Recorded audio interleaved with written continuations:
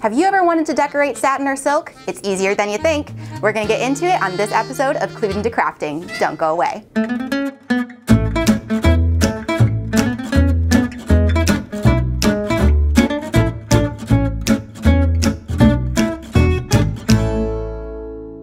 Satin or silk robes are a great accessory for weddings, and they're super easy to customize. The only thing that you want to keep in mind is if they are heat sensitive. This only really occurs in cases of a very fine quality silk or a very low quality silk. You want to test press those just to be certain that your heat press isn't going to discolor or harm the fabric in any way. I have already gone through and test pressed both of these items. I had an extra. Actually, they both did great underneath the heat press at the normal temperature for metal, so that's what we're gonna stick with today. But I wanted to add that side note for you guys because there are a lot of varieties of satin and silk available. So this is a 100% satin robe, and we're going to center it up on our 15 by 15 heat press here. And then I've already gone through and I cut and weeded our metal HTV here, and we're gonna keep it super shiny because we're just doing one press on these today. If you wanna see it get that dull, distressed texture look, Joe has another video on that. That's great.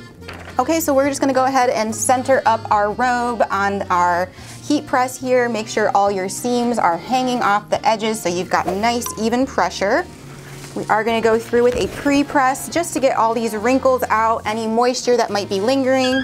Also a great chance to check your pressure. I might need to add just slightly more. That felt better.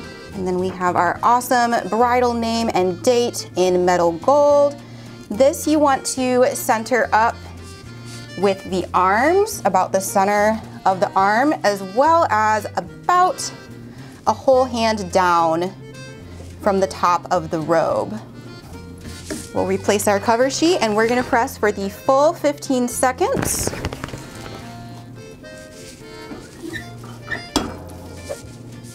All right, now you can remove your cover sheet. You want to very carefully slide your robe off of the heat press here. It's going to be hot where it was just under. And then metal is a cold peel, so you're going to want to wait until this is cool to the touch before you remove the plastic carrier. You can rub it on a surface to dissipate the heat. However, because this is white, you don't really want to rub it on the table just in case I do pick up any kind of a stain. So I'm just going to go ahead and give it a little shake. And then once it feels a little bit cooler, we can go ahead and peel that carrier back. You will feel a little bit of resistance. That's totally normal.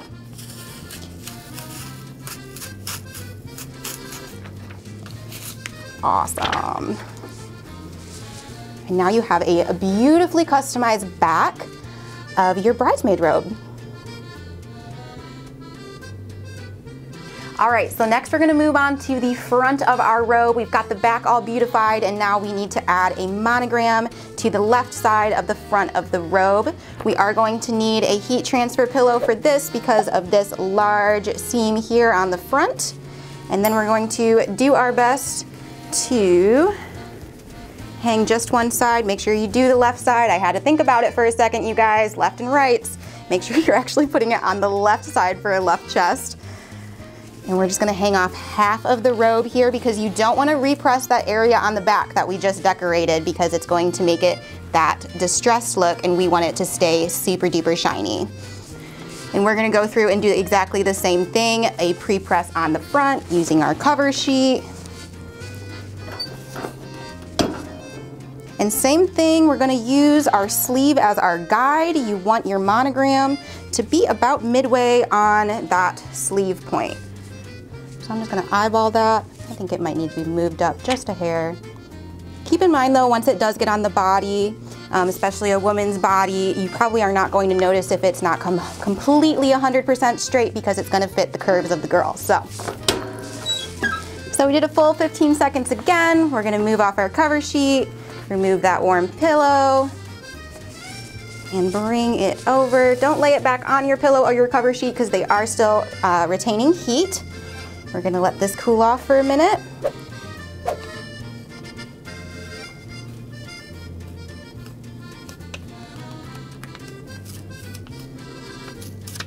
Fantastic. So now the front and back of your silk or satin robe is decorated and ready to go. So the final thing we need to complete this look is a custom satin eye mask that'll look great in all of your photos. And we're just gonna put the Mrs. name on there one more time in our gold metal HTV. I am gonna use a little pillow underneath of our eye pillow here because of the large satin band at the back. That will probably upset the pressure, but this pillow will absorb most of it and create an even pressing surface. If you have a cat press or something like that, that might be a better option for this little bit of an accessory, but we're gonna make it work on our big old heat press guy here. It's pretty much centered up with that band, and then as well the center nose area there. We're going to put our cover sheet on top and 15 seconds. Okay, when it beeps at you, you know it's done. Go ahead and remove your cover sheet, remove your pillow, and one last time, we're gonna wait for this guy to cool off before we peel that carrier. We are gonna go ahead and peel our carrier.